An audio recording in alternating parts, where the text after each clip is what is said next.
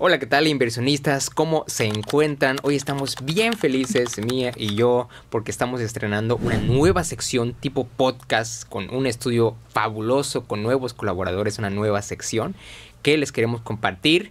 ¿Y cómo estás, Mía? Muy bien, aquí muy feliz. La verdad es que está padrísimo este estudio y bueno, ya les iremos contando un poco más acerca de esta nueva etapa, este nuevo episodio. Y si les gusta, recuerden que ponerlo en los comentarios. Lo pueden comentar y haremos que esta sección sea una tradición todas las semanas, sí. Todos los meses. Así que, bien, el tema de hoy es un tema que ha dado mucho de qué hablar porque hoy en Yucatán, para aquellos que no lo sepan, pues hay un esquema que te permite ganar tus rentas o ganar de rentas sin tener tú que preocuparte por rentar tu propiedad. Es decir, eres dueño, ¿ok?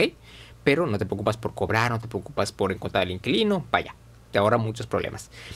Y eso es muy importante porque a muchos clientes, sí o no, Mía, la verdad es que les ha dolido el tema de las rentas, porque fácil parece, pero no es tan fácil. Sí, no, y por ejemplo, muchas de las personas que a veces nos buscan a nosotros es gente de fuera que obviamente lo que busca es hacer que su dinero le rinda, y luego se encuentran con la realidad aquí en México de qué significa rentar tu casa o dar a rentar tu estudio o dar a rentar tu departamento en Airbnb, ¿no? Y de primera mano igual este año lo hemos experimentado como más de cerca con el tema de las rentas. Entonces yo les voy a platicar un poquito, quizás algunas cosas que no vemos de la parte de las rentas, porque está bien bonito que dices, ay, mes con mes me llega mi dinero, en el caso de las rentas garantizadas, pero en el caso de que tú lo hagas solito, ahí es cuando viene ahí el problema, ¿no? Viene a veces el golpe, ¿no? Y a veces el golpe económico, que lo que buscamos todos es vivir de las rentas al final.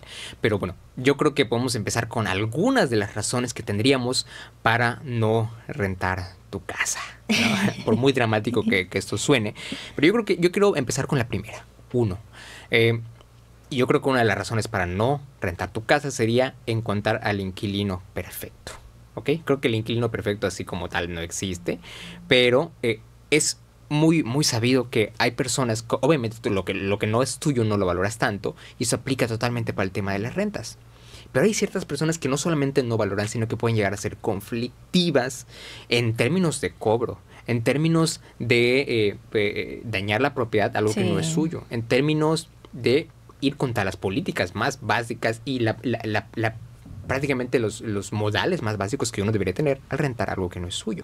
Sí, que uno pensaría que todos cuidan las cosas, ¿no? Pero la realidad es que no. Por ahí van a ver algunos memes que se comparten en internet, por ejemplo, que dicen, ay, es que el rentero ya se puso muy estricto, como no perros, no niños, no gatos, no esto. Sí. Pero... Y hay una razón. Exacto. ¿Por qué hay tantas historias de terror relacionadas a los inquilinos que ustedes no se pueden imaginar? Quizás no se dedican todos los que nos ven al tema de bienes raíces, es obvio.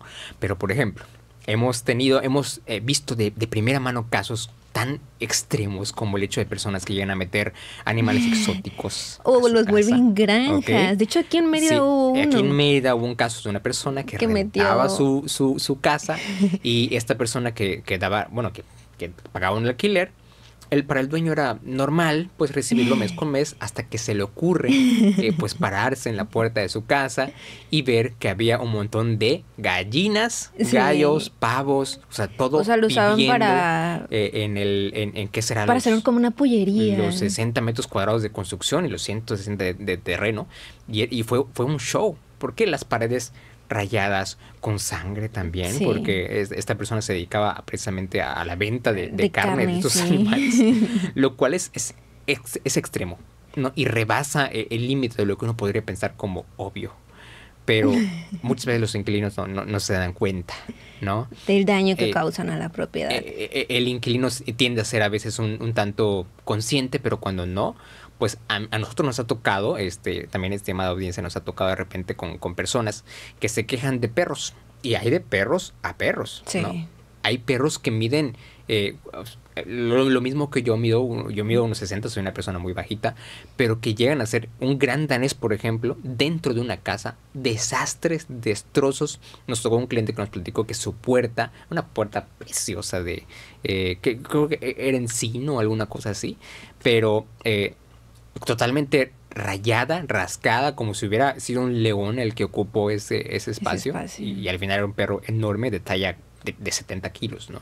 Entonces, bueno, por eso algunas personas a veces no permiten perros, gatos y cualquier otro animal. Sí, por eso se ponen un poco más estrictos en cuanto a qué debe entrar y qué no debe entrar, porque seguramente si se ponen así es porque algo les ha pasado o algo han visto. A mí el caso de la casa, que la volvieron pues básicamente un matadero de gallinas, fue sorprendente, ¿no? La cantidad de moscas que había, porque además dijeras, bueno, lo hacen bien, entre comillas, pero no, era como darles crank ahí donde se encontraban y estaba horrible. Los vecinos, o sea, la molestia de los vecinos. Sí, ¿no? Y pasó en una casa que si bien era de interés social, o sea, no estaba diseñada para nada para eso. Pero vaya, el sentido común a veces no es el más común de todos los sentidos, porque es la variable, yo creo que la más importante considerar, el inquilino y lo que pueda traer el inquilino consigo.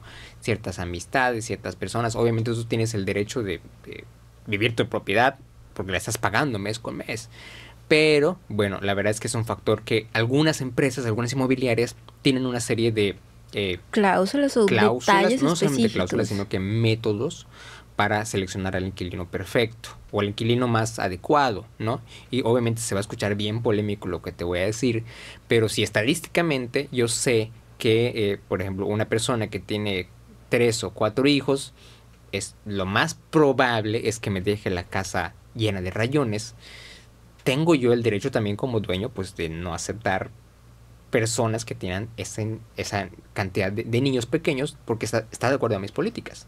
¿Tú consideras que es injusto esta cláusula o esta política? Yo creo que así como tiene derechos la persona que va a vivir esa casa, la que la renta, tiene derechos también el propietario de esa casa, ¿no? Entonces, ambos tenemos derechos y obligaciones. Entonces, a mi parecer, creo que si algo pues simplemente no te gusta, por ejemplo, a nosotros nos pasó, ¿no? Nosotros teníamos 4 perros y para encontrar una casa donde nos aceptaran con 4 perros, pues fue un lío, o sea, entonces tuvimos que buscando.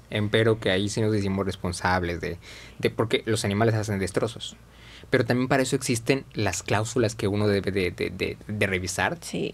También si tú vas a dar a tu rentar tu propiedad, o sea, hay gente que se queja de que son contratos largos y, bueno, por alguna razón deben serlo, deben incluirse esas cosas que no se deben hacer.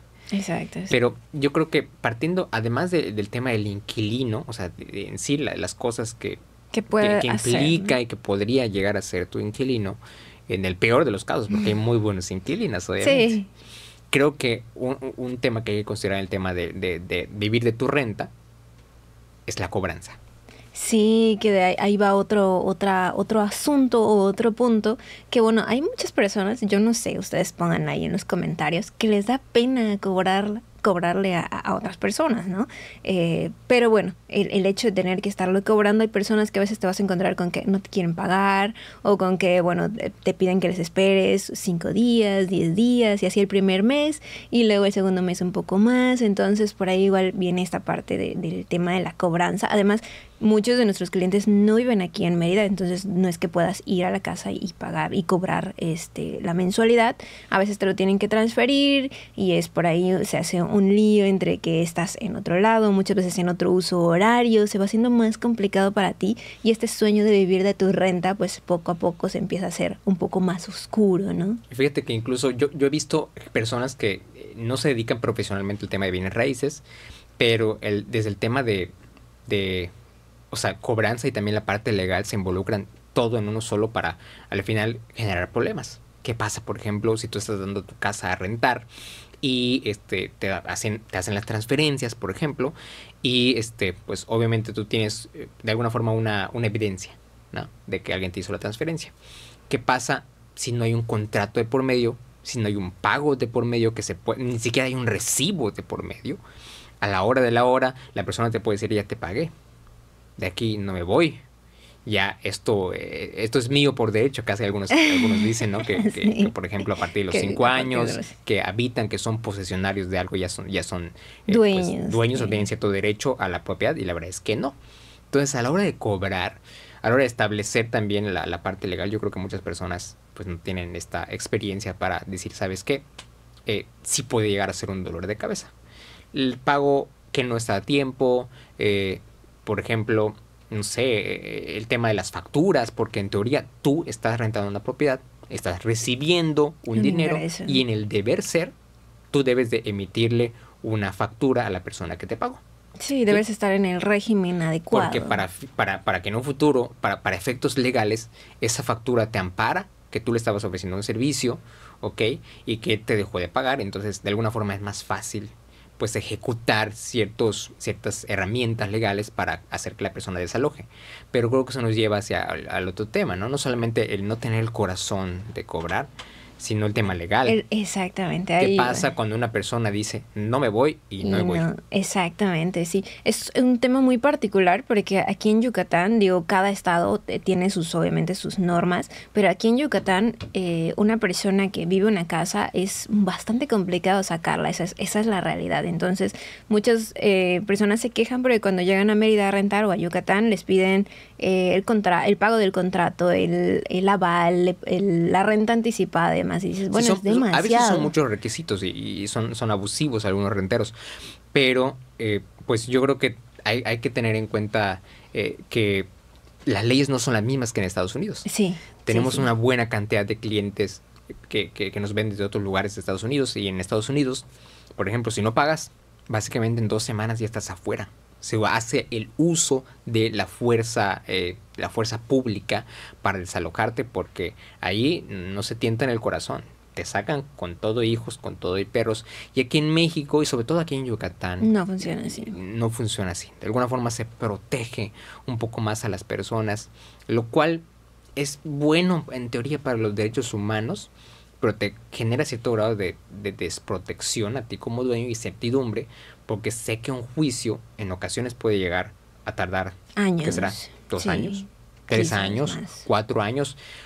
Tiempo, momento en el cual yo no puedo vender. No puedes vender tu casa, no puedes rentarla. Vas a tener que pagar honorarios de los abogados. Es un desgaste emocional, económico. Y sí, o sea, yo la verdad me considero una persona, pues más o menos, quiero yo pensar, una persona compasiva, de buen corazón, pero hasta qué punto algunas leyes pues favorecen completamente al inquilino y no tanto al dueño, ¿ok? Porque de alguna forma estás violando tú también el derecho que tiene una persona a hacer al gozo y disfrute de su propiedad.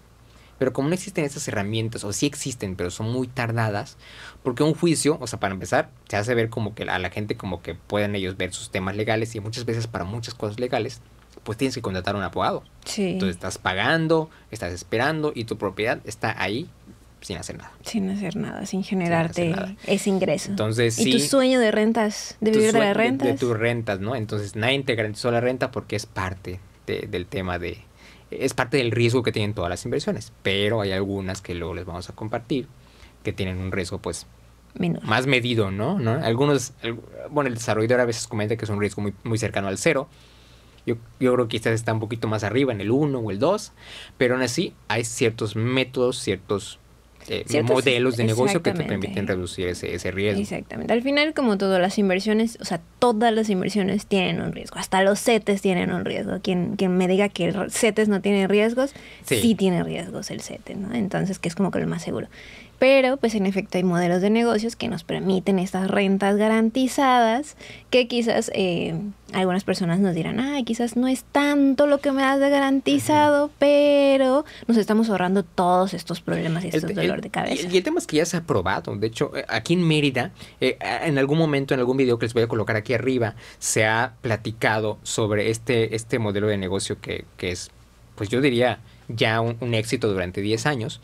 Porque de alguna forma te dan un porcentaje que es cercano al 7%, y tu departamento o tu estudio se está rentando para un universitario que pues a veces viene y se va, pero es la misma empresa la que se encarga de encontrar a otro universitario. Exacto. Porque es un mercado muy en el que hay mucha rotación de inquilinos. Sí, y fíjate que es un punto que no tocamos de las desventajas de dar tu propia casa a rentar, el tiempo muerto. El tiempo muerto. Exactamente. Entre que la persona desocupa y buscas otra persona, otro inquilino.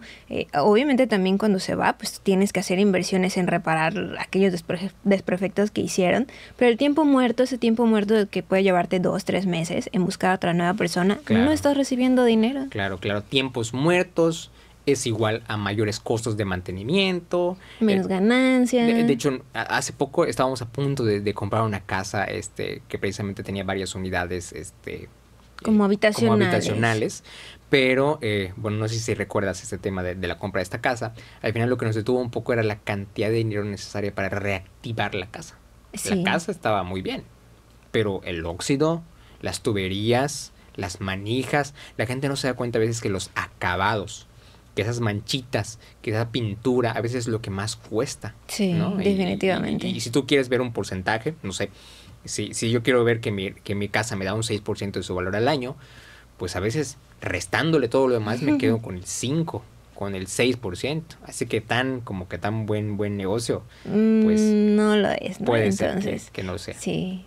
De hecho, justo retomando el tema de la compra de la casa, nuestra idea era precisamente meterla a Airbnb. Por ahí hemos visto que rentar tu casa en Airbnb te genera mucho más dinero que las rentas a largo plazo, ¿no? Pero la verdad es que por ahí empezamos a buscar pues un poco más de reseñas de personas que hayan dado sus casas a rentar en Airbnb. Sí. Y nada, nos topamos con ahí una serie de historias de terror que la verdad es que... O sea, cosas, inquilinos que han pasado que si haces números, yo soy una persona bastante analítica en la cual, bueno, esto me va a costar tanto, voy a tener este rendimiento y haciendo números, considerando la cantidad de material que tienes que llevar, como la limpieza, el mantenimiento, porque las rentas a corto plazo te generan un mayor mantenimiento, que se rompió la llave con este inquilino, que ya viene la siguiente semana y otro inquilino volvió a romper la llave porque por X o por Y, yo no sé si tienen demasiada fuerza, a veces las roturas de las llaves de las tuberías es lo más común, es como lo más común, y los focos, las lámparas o el tema de las fiestas, ¿no? Dependiendo también dónde se ubique tu Airbnb, vas a tener cierto tipo de turismo que por ahí hace algunos desperfectos demasiado grandes. Importantes y que cuestan un dinero, ¿no? Como dices, mira, la verdad es que como dices, o sea, realmente Airbnb te puede dar más dinero, sí, estas short term rentals te puede dar, que será casi el doble en algunos casos si se va muy bien, pero tienes que invertirle más, ¿no? Exacto. Vaya, tú tienes un administrador, pero el tema es que el administrador también puede tener ciertos, incluso amañarse con ciertas cosas. Tiene que ser una persona de confianza o una empresa de confianza. Y obviamente se queda un porcentaje. Que se queda un porcentaje, no todo es ganancia. También tú puedes tener de repente pérdidas extraordinarias, y me refiero con extraordinario como... Por ejemplo, que se rompa un lavabo entero, ¿no? Hemos tenido de repente conocidos que tienen Airbnb y por alguna razón el inquilino estaba pues en las nubes, ¿no? Después de consumir algún tipo de sustancia, ¿no? Que no voy a decir su nombre porque nos banean, pero se rompió el lavabo completo. O sea, se rompió el lavabo precioso de cerámica, cayó al piso y al final, ¿cuántos meses? O si es un mes o tantos días, al final... es mes que no ves ninguna ganancia, ¿no? Sí, porque todo se te va en repararlo. Hay historias de terror, obviamente hay muy buenos inquilinos, hay muy buenas reseñas, pero pues para aquellos que también no tienen idea, en Airbnb al final todo es por promedios. O sea, tú agarras una propiedad, tú tomas una propiedad, la das a rentar, puedes tú tener varias reseñas de 4 estrellas, 5 estrellas, y con una de 1 estrella, pues ya se te viene todo abajo. En las listas de Airbnb te vas hasta abajo por una sola reseña y resulta que la persona a veces tenía calor. Tenía calor, ¿no? Tenía calor. O, no sé, estaba desacomodada la toalla. La servilleta estaba mal doblada, ¿no? El cisne que tenías en mi cama no me gustó. No me gustó cómo estaba doblado, ¿no? Y le ponemos sí pasa, de verdad, una calificación negativa sin saber ellos, quizás, o sabiendo que pues tu propiedad se va para abajo, ¿no? Se va para abajo en el listado de Airbnb.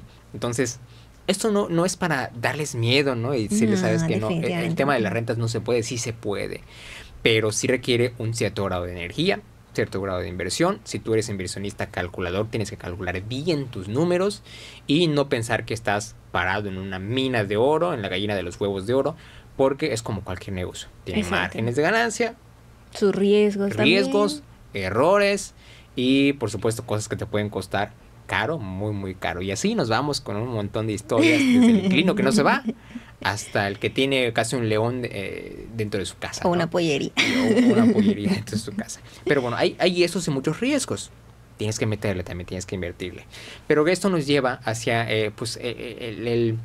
si quieren verlo, es una especie de comercial que queremos comentarles a ustedes de un nuevo proyecto aquí en Mérida que les compartimos hace unos días en los grupos. Ahí está el link para que se unan a los grupos. Un desarrollador nos invitó a nosotros para ser parte de este pre-lanzamiento, un pre-lanzamiento en el cual pues tú al final vas a poder pues disfrutar de un precio que nadie va a tener. Exacto, sí. Que por ser parte de Realista, nuestra comunidad, sí. por ser parte de lo que nosotros queremos transmitir, ¿no? Y al final este desarrollador nos llevó a un tour, vimos las propiedades, vimos todo ese tema. También hemos ya invertido, o nuestros clientes han invertido con este mismo desarrollador. Si quieres platicarnos un poquito más sobre qué va a hacer. Sí, el modelo de rentas garantizadas, que es un tema que ya hemos mencionado, donde el desarrollador se compromete contigo a través de un contrato, como ya se los hemos dicho, a darte mes con mes tu renta garantizada, ¿no? Es decir, tú no te preocupas de buscar al inquilino, no te preocupas de pagar las cuotas de mantenimiento de los departamentos, porque cuando son torres de departamentos y tienen amenidades, pues hay que pagar cuotas de mantenimiento. Aquí no, te olvidas de todo eso y tú solamente, si por ejemplo hay desperfectos o algo, se encargan de todo eso y bueno, tú solamente mes con mes pues vas a recibir tu renta. Entonces, no, y está súper interesante. La verdad es que yo siempre les he dicho, o sea, hay tipo de inversiones para todos, o sea, tanto los que quieren llevarle más el riesgo a decir, no, yo me animo a hacerlo yo mismo, como para los que quieren decir, ¿sabes qué? No, pues yo quiero algo más seguro, algo que me garanticen un poquito más y pues hay para todos, ¿no? Y vamos con los números, ¿no? Con los precios. Lo que tenemos ahora, que es información que es primicia, pues es el precio, ¿no? Sí. Tenemos un precio general de precio Friends and Family, precio que se da apenas sale el proyecto en 1.2 millones de pesos mexicanos, pero si inviertes con nosotros, siendo parte de esta comunidad, al final tienes un descuento importante, ya prácticamente es oficial, 1.1 millón de pesos mexicanos. El financiamiento está diseñado para que tú puedas pagar mensualidades de 10,000 pesos, ¿ok? Para tener ese estudio que está enfocado a un mercado estudiantil. Y no solamente eso, sino que pues la obra ya está a la vuelta. El desarrollador ya tiene 5, 6, 7 proyectos andando, construidos. La obra se empieza ya en 2025, se nos dijeron en la reunión hace unos cuantos días.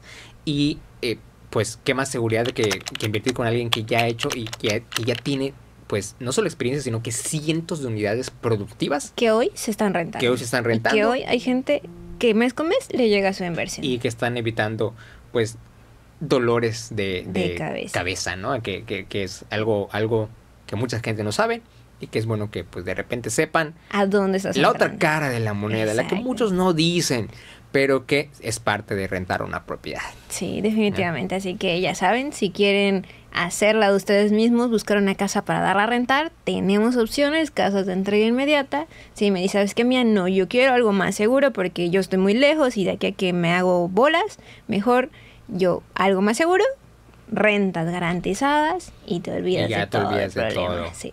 Pero bueno, hay de todo. Hay de todo en la viña del Señor. ¿Qué harías tú? ¿Tú qué harías? Coméntalo, ponlo ahí en los comentarios. Si te interesa más sobre este último proyecto que te compartimos, va a haber un link a WhatsApp. Ahí espero que nos contactes lo más pronto posible porque las mejores unidades se van bien rápido. Y se acaba el precio, y mejor precio. Esperen más de esta dinámica que vamos a subir a redes, vamos a subir a Spotify, vamos a subir para que tú escuches nuestra melodiosa voz hablando sobre temas inmobiliarios, inversiones en Yucatán, casas, terrenos y lo que exista para ti. Así que bien, que estés muy bien. Y nos vemos. Te recuerdo que yo soy Luis Chin. Yo soy Mía López y nos vemos en el siguiente video.